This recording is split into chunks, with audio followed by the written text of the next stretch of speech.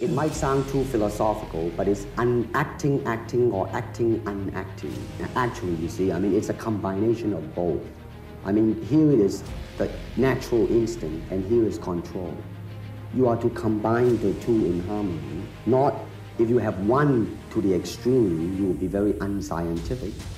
If you have another to the extreme, you become all of a sudden a mechanical man, no longer a human being. So it is a successful combination of both.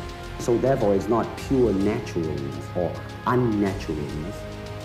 The ideal is unnatural naturalness or natural unnaturalness. You do not have style. You just say, well, here I am, you know, as a human being. How can I express myself totally and completely? Now, that way, you won't create a style, because style is a crystallization, you know. I mean, that way, it's a process of continuing growth.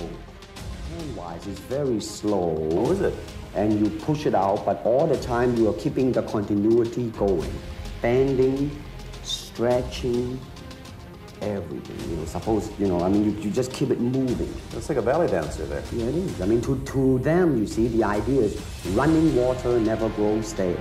So you gotta just keep on flowing. To me, okay, to me, ultimately, martial art means honestly expressing yourself. Now, it is very difficult to do.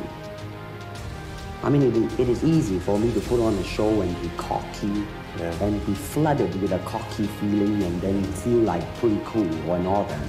Or I can make all kinds of phony things, you see what I mean, blinded by it, or I can show you some really fancy movement. But to express oneself honestly, not lying to oneself, and to express myself honestly, that, my friend, is very hard to do. And you have to train. You have to keep your reflexes so that when you want it, it's there. When you want to move, you're moving. And when you move, you are determined to move. Not taking 1 inch, not anything less than that. If I want to punch, I'm gonna do it, man, and I'm gonna do it, you see. So I mean, so that is the type of thing you have to train yourself into it, to become one with the, you think? Yeah, this is very unless your mind be formless, shapeless, like water.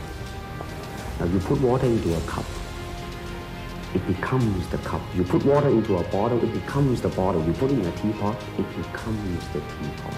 Now water can flow, or it can crash. Be water, my friend.